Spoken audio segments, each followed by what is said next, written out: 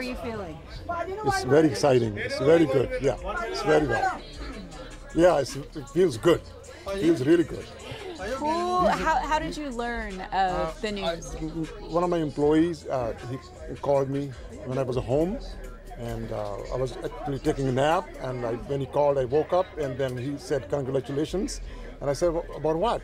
And he goes, "Oh, our store sold the winning lottery ticket." And I jumped from there and came right over here. And this is all your family members came with you. Yeah.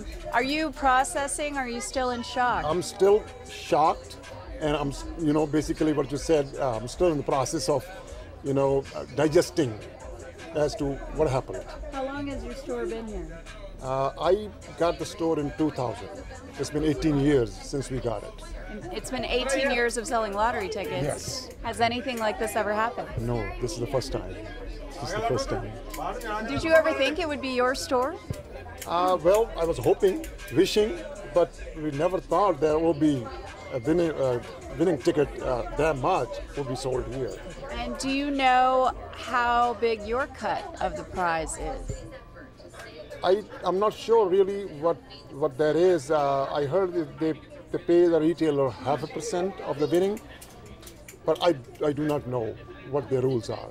You heard 0.5%. 0.5% of the total winning. But I'm not sure there's a limit to the retailer or not.